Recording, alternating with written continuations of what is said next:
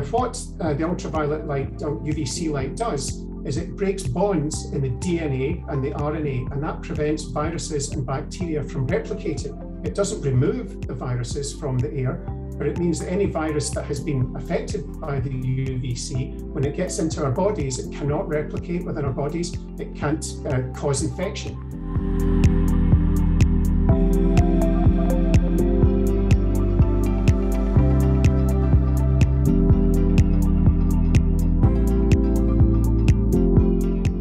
The physics is that this far-UVC light simply can't penetrate through the dead cells that are on the very surface of our skin or on the through the tear layer on the surface of our eyes.